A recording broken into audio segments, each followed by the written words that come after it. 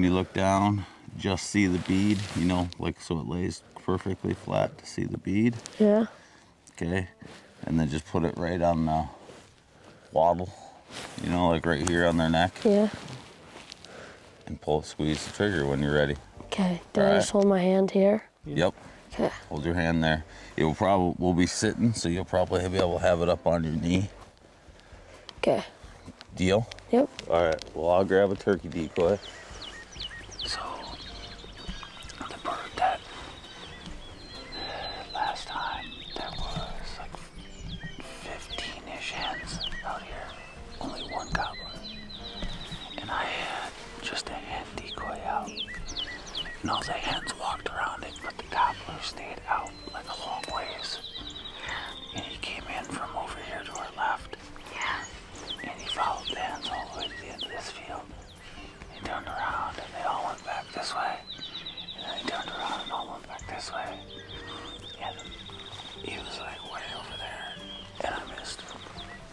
So the goal is,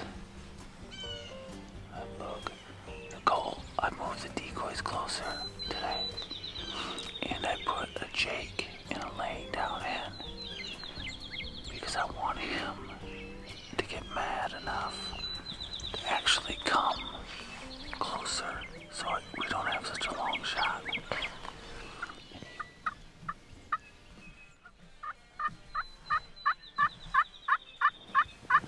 Because the other one's gonna fly up too. And even her, like she's in range for you to shoot. Okay, just to kind of give you a frame of reference. So they just clean, you know, they're just feeding. And they'll feed around in here most of the morning. I can't see him now. That's alright. If his hands are there, he'll be there, you know.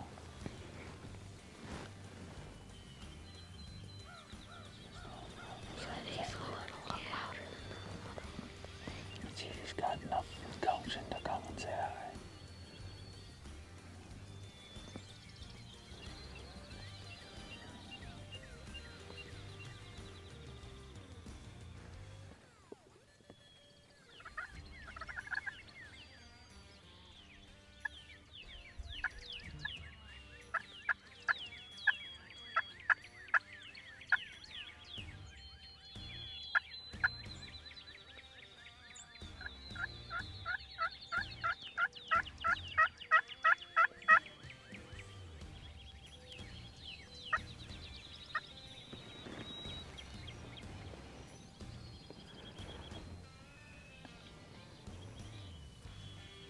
You son of a... I'm going to try to cut the distance in half between us and that bird that's got one. Mm-hmm. And I'll call again.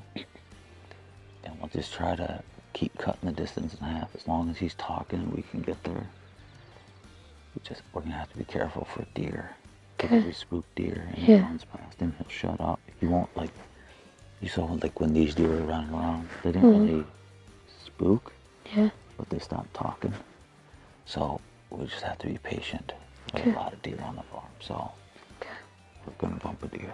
Okay. All right. So let's go see what this hen does.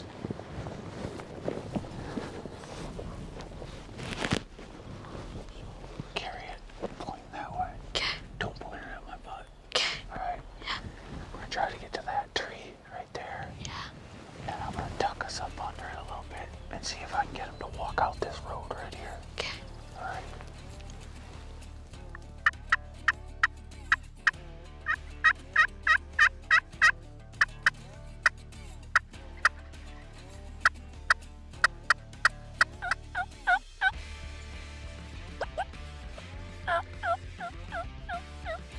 You see him?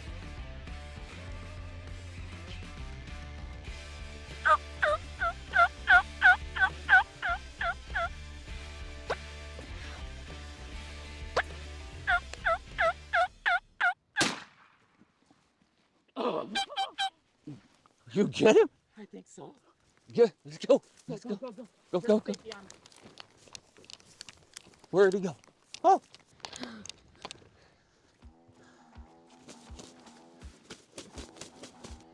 Oh, he made me work for that one though. Yeah. He made me work. Nice shot. We came in this morning. We thought we were in the chips. They flew right into our decoys. Yeah. And they just, that Tom did the same thing to me yesterday, where he just hung out too far for us to really shoot. Yeah. And then we heard these ones gobble. And finally we said, well, it's just time to go. So we worked our way over, and I assumed they were in this field, and I really, really wanted them to come down that trail right there to us, because I knew it would be tough to get to here. Yeah. And it's good, like, look how, see how thick that is? And they picked us out in there. Oh, Like, they picked us out, like, just creeping through. It's just how good their eyesights are. And we're able to finally close the distance to get them curious enough to come into range. And you put a heck of a shot on a bird.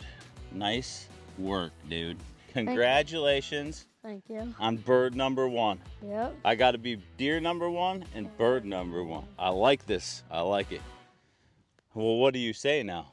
What do you suppose? It. It was really cool. Shoot one. Well, what do you say at the end of the? How do we close everything? Never apologize for your God-given right to hunt. There we go.